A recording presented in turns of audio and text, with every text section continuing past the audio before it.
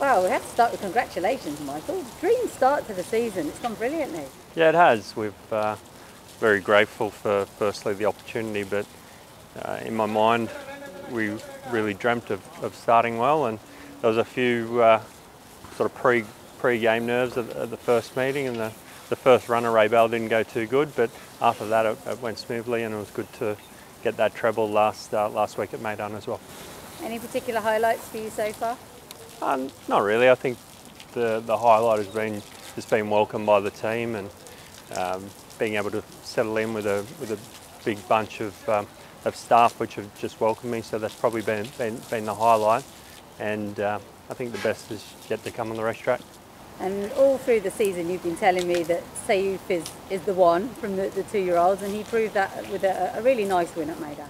Yeah, he did. He darted right out of the gates and had to settle back to second last, but it was pretty dominant late. So to do that for a young horse still learning his racing caper was great. I think the mile's going to be really up his alley as well, and with more racing and more experience, he's just only going to continue to improve. So excited to see his next gallop, and will look to more than likely go to the Guineas trial or head back to the Guineas, possibly a Saudi trip, and maybe a Derby trial. So you're really looking to target Saudi if you can this season? Yeah, they're the two horses which stand out, SEYOUFF and Muhib, to go there. Be my first experience. Well, it's my first experience with everything this season, so I'm still learning, but I've got a good team around me to guide me, and I think they're the two perfect horses it fits in well with their campaign for major targets for their races on the World Cup night. And great that the management are supporting you with international runners. Yeah, I'm so lucky. It's they're great we're great. We meet up, and I've got a good sounding board, and as I said, they guide me extremely well, but they empower my decisions as well, which is so important for running an operation like this. I'll talk a bit about your mare, Carolina Reaper. Quite unusual. We haven't had too many come from her part of the world. How's she getting on? Yeah, she's settling extremely well. We're now at the pointy stage of her preparation where we're going to start to release the handbrake, so we'll head over Meydan and get her on the turf. There's a nice little program for her, but we'll see how the next month unfolds, and I'm sure from what we've seen in the early stages, she'll do a good job. And it was a bit of a gamble, buying a mare, bringing her over, but so far you're happy it's paid off?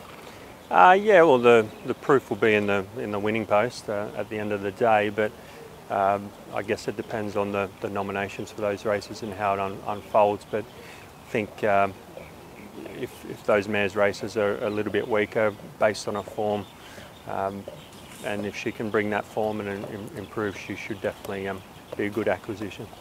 And there's one that you're looking forward to for the Carnival. It's a nice turf sprinter called NAHAARR, who's a new one.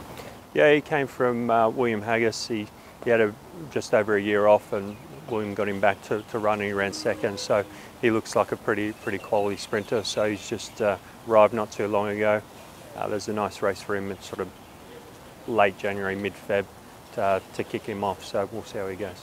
And it's a bit tricky when you get horses from the UK. Obviously, they often come late because the trainers want to finish the season there, and they take their time to acclimatise. Is that something you've found? Yeah, definitely. We've had a bunch of 18 come, and there'll be a couple which will kick on, but there's definitely a few there which will need a season to acclimatise and just settle in and get them to where we want them to be. So it's just on a case by case basis. But no, we're happy with a bunch of horses which have come, and the future definitely looks bright for next season with a couple of those UK imports.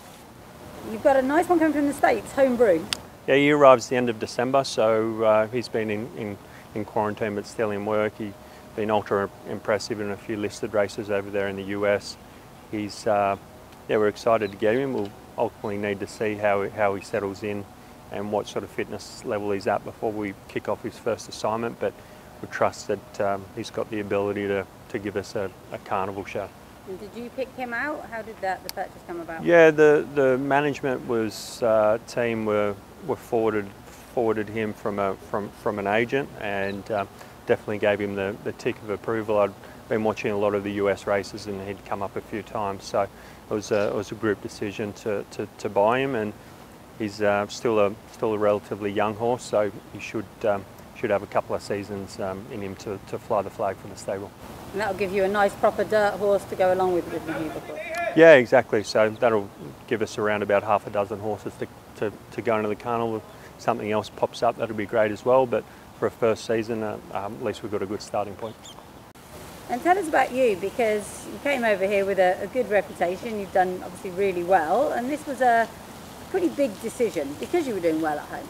Yeah, it was. It definitely wasn't an easy decision, and there was equally as many trainers and people back home that thought I was crazy for coming because of you know, of how well things were going back home and what the future sort of how it would have unfolded. But you know, it's once I came over here and I met the management and believed in the management and also meeting His Highness, I knew I had to make the call, and I'm 100% glad that I did. No hedge, and excited for what's going to happen in the seasons to come. We bought some extremely nice yearlings, and this year was all about just getting the greatest out of every horse that we've got, and very excited for the future plans of the stable.